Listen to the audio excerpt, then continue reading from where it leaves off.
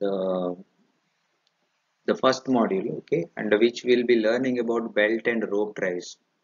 Okay, so belt and rope drives, you might have noticed in many of the machines.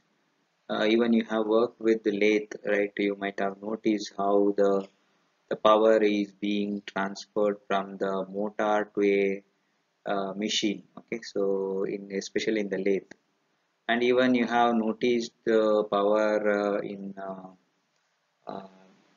chain drives, belt drives, rope drives. Okay, so these are the things you might have noticed. So based on that, we will be learning about. Okay, coming to the numericals, select a V-belt drive to transmit a 10 kilowatts of power from a pulley of 200 millimeter diameter mounted on an electric motor running at 720 rpm to another pulley mounted on compressor running at 200 rpm. The service is heavy duty, varying from 10 hours to 14 hours per day, and the center distance between the center of pulley is 600 millimeters. So this is the problem. Note down the data. So we have a power of 10 kilowatts, and the diameter d1 is 200 millimeters or small d. The speed of that smaller pulley is 720 rpm, nothing but n1. So speed of the larger pulley n2 is 200 rpm. Distance between the two pulleys is center distance, nothing but c, 600 millimeter, and it runs for heavy duty of 10 hours to 14 hours per day. So first we'll find out the diameter of the larger pulley. So for that we need to know the equation n1 by n2 is equal to d2 by d1, or you can calculate n1 d1 is equal to n2 d2. So you can calculate the diameter of the larger pulley, capital D, is equal to 720 millimeters. This is how we can calculate. So now we need to find out the equivalent pitch diameter of the smaller pulley DE. For that we have to select the cross section of the belt. Okay, DE is equal to D into FB, where DP is equal to D1 is equal to 200 millimeters. Okay, so we know that N1 by N2. So N1 is 720, N2 is 300. So we have ratio of velocity ratio 3.6, and we know that FB. Okay, so we can calculate that. So dp we know is 200. Now we can just substitute the values. Okay, and we can calculate de is equal to 200 into 1.14, where factor for the smaller diameter pulley is 1.14. Okay, so this is what we can get it from the table, and finally we arrive at the diameter of the pitch diameter of the smaller pulley D is equal to 228 millimeter. Coming to the velocity calculation, so V is equal to pi d1 n1 by 60,000. Pi into d1 is 200, n1 is 720. So if we can substitute the values, we get 7.54 meter per second. Similarly, we can calculate the power capacity for C cross-sectional belt. So we can use the equation n is equal to V into 1.47 divided by V into 0.09 minus 143.27 divided by dE minus 2.34 V square divided by 10 to the power 4. So substitute the values of dE, V and everything, we get the power capacity of 4.4 kilowatts. Coming to the number of belt calculation, I or n dash is equal to P Ks divided by KWKL divided by KA.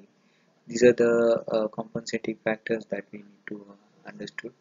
And if you can see with the K suffix S is equal to F of A that we have used, K suffix L load factors, okay, K suffix A is FD, okay, dynamic factors. So these are the factors we need to consider. In order to calculate that, we need to calculate the length of the belt. For that we calculate f of a is equal to 1.3. That is from the 10 to 14 hours a day correction factor for the service. So you can calculate length of the belt. L is equal to 2c plus pi divided by 2 pi d plus d plus d minus d whole square divided by 4c. Now you can substitute all the values of capital D and small d. You get 2757.8 millimeters, or nothing but 2.7 meters length of the belt. Okay. So coming to the table 14.17, so we calculated the nearest value, standard value of the belt for the C cross section, yeah, is 2703. So we can get it from the table 14.17. So if you can refer that, we get a nominal inside diameter, I mean the inside length of the belt as 2667 millimeters. Nominal inside length is 2667, and for the cross sectional C belt from table 14.27 we get correction factor for the length is K suffix L is equal to FC is equal to 0.94. So this is the value we get. Okay, so we can calculate the angle of wrap for this belt. Okay, so that is from the theta is equal to 2 cos inverse capital D minus small d divided by 2c. So if you substitute the values of d and small d, you get 28.64. Okay, this is the value you get from the theta. Okay, so coming to the number of belts on I or N dash, we know the values of KL, KF, KA, and KW and KS. So KW is nothing but power. So if we can substitute the values, taking FD is equal to, FD is nothing but KA is equal to 0.86. Now the number of belts comes out to be 3.655. Our number of belts is next number is 4 after 3.6. So this is how you calculate the number of belts in the V belt drive.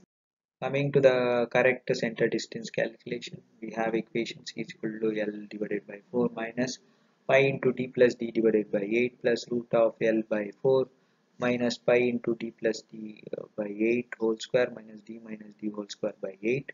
If you substitute all the values of the capital D, small d and all, you get correct center distance is equal to 580.73 millimeters. So this is what you get. So for the selected V belt C is equal to 2667. If you can refer the table 14.14, we get width is equal to 22 and thickness of the belt is 14 mm. This is how you select the specification of the belt as well as width and thickness of the belt as well as the number of belts required. So this is how the problem is done with the this data given.